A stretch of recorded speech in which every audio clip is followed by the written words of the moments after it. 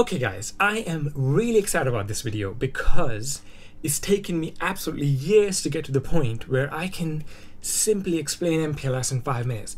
Now, a bit of background: I have designed large MPLS networks, I have managed them, and I've always struggled to explain MPLS in simple terms. How, not just the protocol itself, how it's working in core service provider networks, in core enterprise networks, and this is probably the best explanation you will find on the internet. I'm yet to come to some sort of explanation which is better than this. And what started happening is I started explaining this to people, and every time I would explain it in this sort of analogy, after a couple of minutes, people would be like, "Oh, it just all makes sense to us." It'll be like a light bulb moment. So that's actually the reason behind this video. So without further ado, let's delve into what I'm trying to talk about. So let's focus on this blackboard here. What is MPLS? It's a tunneling mechanism, right? But what you will notice is in large enterprise or service provider networks, MPLS is run along with an IGP, ISIS or OSPF and BGP. You don't just run MPLS on your own, and you actually can't run MPLS on your own like this. Yes, you can configure MPLS in statics, but this is a basic 5-minute video to just get you to understand what is the trika between the three of them.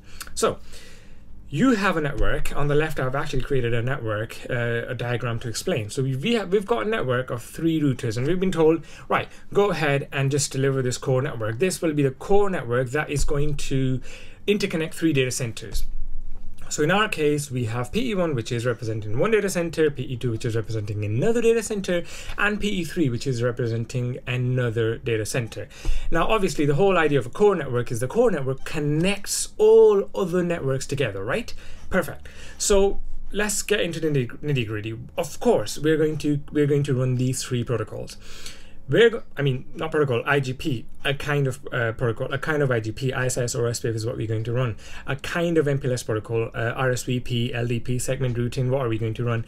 So I'm not going to get into exactly the nitty-gritty of that protocol, but the terminology. So IGP represents ISIS or OSPF, MPLS represents RSVP, LDP, segment routing, and BGP represents, BGP. In our case, IBGP in this example. Okay, so what are we first going to do is simply configure the base infrastructure, right? Which in this diagram you can see as a point-to-point. I know I've given it /24 just for ease of addressing. So this is simply a point-to-point network, point-to-point network, point-to-point network. And the PE1, PE2, PE3 now have 3 loopback addresses: 10.1.1.1, 10.2.2.2, 10.3.3.3. Now, the first goal in deploying a core network is to make the loopbacks speak to each other. That is the primary reason why we need an IGP. And in our case, we run OSPF or we run ISIS, we will end up making the loopback speak to each other. In other words, PE1 would be able to see PE2 and PE3's loopback. It'll be able to ping them. Right, job done. That is pretty much all you need from an IGP in our scenario. And without further ado, without this, nothing will work. We won't have MPLS working, we won't have BGP working. So the first step is we get our IGP working. Perfect. Now, once our IGP is working, that's done. The next step that we need to do is now we can run MPLS. Now, we simply, in our example, I'm just going to say we run LDP. LDP runs, and all of a sudden we have tunnels enabled. Now, what are these tunnels there for? From the perspective of PE1, you now have a tunnel to PE3 and you have a tunnel to PE2. This is an MPLS tunnel. And what this means is that to get to the loopback address of 10.3.3.3, we are going to know what label to push and encapsulate the IP packet inside. The MPLS label that comes in front of the IP packet. So we will now know what label to put in front. Perfect. Job done. So MPLS starts running, and we now have a beautiful MPLS network running. We have tunnels everywhere. Everyone can speak to each other. Perfect. Job done. But what next? Nothing's going to use those tunnels because Why did we create these tunnels? We created them for traffic, right? We want traffic to use these tunnels. These are just endpoints, and they're, like I explained before, they're whole data centers at the back of these routers, right? So we kind of want those data centers to be able to speak to each other and send traffic, right? That is where BGP comes in. What we're now going to do is we are going to run BGP between PE1, PE2, and PE3. And remember, IGP enabled us to run BGP, exactly how it enabled us to run MPLS. So what we're going to do is we're going to run BGP, and we are going to simply get prefixes across from different data centers. So obviously in this example, I've just, for simplicity, remember the data centers, but I've just removed the data center that's in between, and I've just put a customer here, customer, your VM, just name it whatever you feel like for your ease, but just get an idea that this is something that is trying to speak to this here, a prefix from Google, for example. So imagine that you ended up running BGP. And BGP is running fine. You've got it all good. I'm actually going to, yeah, it's fine. Just leave that. I wanted to just share the window screens nicely, but it just won't let me do it nicely. Actually, I probably can try here. You know what? It's not worth it. I'll just ignore that. Anyway, so without further ado, where were we? Right. So we ran BGP, and now all our prefixes from here and from Google are shared across. Now what you will see is in all these routing tables on these routers, you will see prefixes from Google shared across.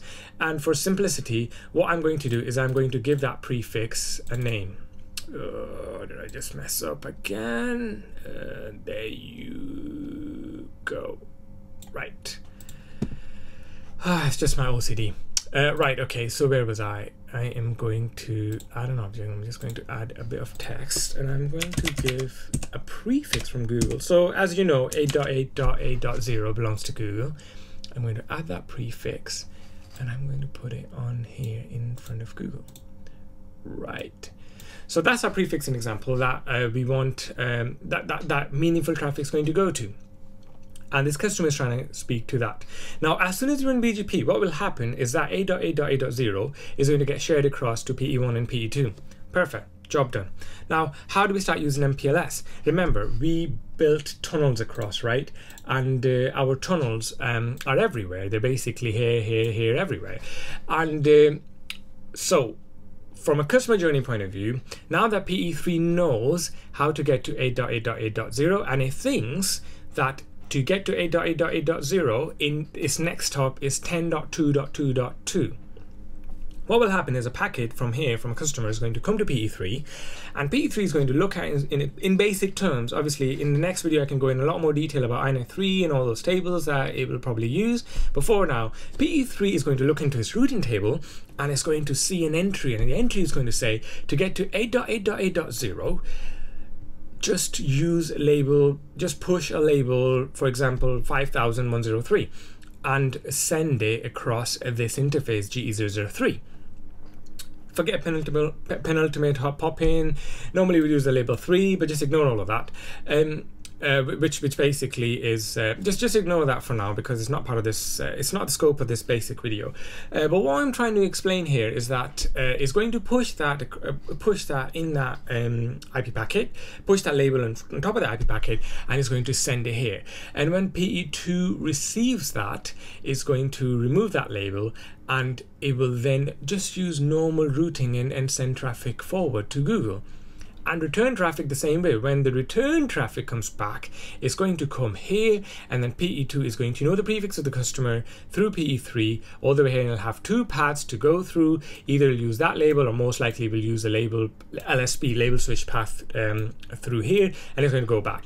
Now, coming back to what we were talking about before. Now, as you can see, that our IGP enabled our loopbacks to speak to each other. Perfect. Now the loopbacks can speak to each other. Then we ran MPLS to enable tunnels, and then for meaningful traffic, we had to run BGP. And that is the trica I was talking about. Okay, so back to basics. Your IGP is definitely needed. Without your IGP, you're not going to get anywhere. IGP is what enables loopbacks to speak to each other. Without IGP, your MPLS won't work. Your RSVP, LDP, sort of signaling protocols, segment routing, nothing would work. Then BGP. You need IGP for BGP to work because you're trying to build BGP between loopbacks. That's not going to work either because PE3 has no clue how to get to 10.2.2.2. Remember, that's a loopback address. Yes, PE3 knows about this network only. So BGP needs IGP as well. PE3 needs to build a BGP neighbor with this loopback address and this loopback address. You can't do that without IGP. So your IGP is your base. Next, you run MPLS, you run BGP. What happens? Both of them start using each other.